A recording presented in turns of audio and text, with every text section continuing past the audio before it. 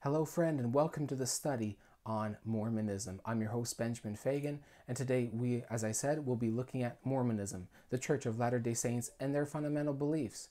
Now, as we examine these things, if you like this, don't forget to like, subscribe, and share this video. If you have any questions, comments, or concerns, don't be afraid to put them in the comment section below. So let's get into this. Let's look at Mormonism.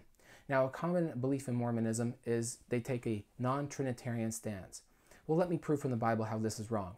First of all, in Isaiah chapter 9, verses 6, you cannot get this confused. This is a prophecy of Jesus in Isaiah 9, verse 6, which says that a child will be born, a son will be given, his name would be Counselor, the Father, Everlasting Father.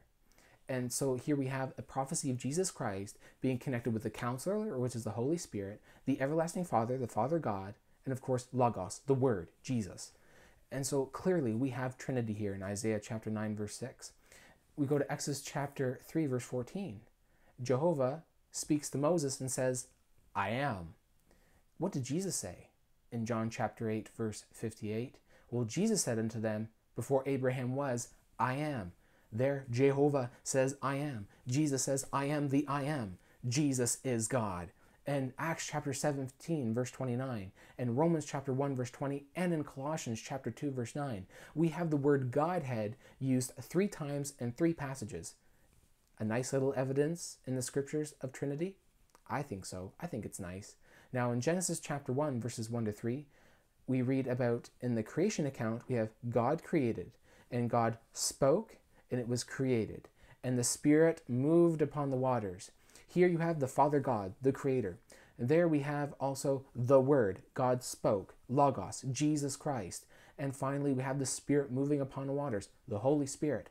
All 3 present at the time of creation, Trinity, all creating and working together. In Luke chapter 3, verses 21 to 22, we have Trinity at Jesus' baptism. There Jesus was baptized, and God the Father said, this is my Son, Jesus Christ, in whom I am well pleased. And at the time of that baptism, the dove in the form of a Holy Spirit descended upon Jesus Christ. You have Father, Son, and Holy Spirit at the baptism. Finally, Jesus said about baptism that we should go and baptize in the name of the Father, the Son, and Holy Spirit. And finally, in 2 Corinthians 13:14 and in 1 Peter 1:2, we have 3 persons named, Trinity, Father, Son, and Spirit. Now, another belief is some sort of weird polytheism. You know, they believe that basically man can ascend to be like God, and that man can be God. Is that necessarily true, and is that right? Well, I believe that's polytheism. I believe if you can say man can become God, then there must be many man-gods, right? Polytheism. Well, the Bible says in Deuteronomy chapter 6, verses 4 to 5, that there is one God, monotheism. And this monotheistic God is visible in 3 persons, Father, Son, and Holy Spirit. Trinity. In 1 Corinthians chapter 8, verse 4, this says that there is none other God but one. Galatians 3:20 says God is one. Romans 3:30 says there's one God that justifies. In Ephesians chapter 4, verse 6, there is one God that is above all and through all and in all. The next point, which actually connects with the polytheistic point, is the deifying of man, that man can become a god.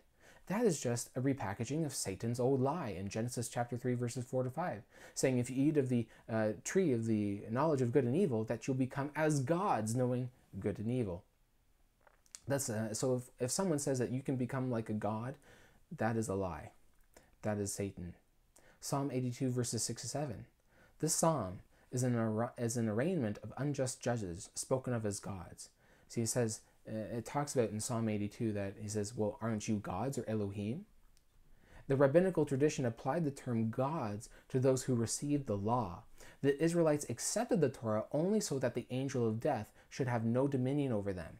And so God only has immortality. So how does this make sense? How can the Bible say, well, you are as gods? Well, the idea is an application to judges. That's what the context of Psalm 82 is about. This Elohim word can sometimes be applied to human judges. It's used for one God, Elohim, is used for one God in Psalm 82, verse 1, and used for gods, Elohim. So you have God, Hebrew Elohim, and God's Elohim, which that God's Elohim is in reference to the judges. Elohim is translated as judges in Exodus 21 verse 6, Exodus 22 verses 8 to 9.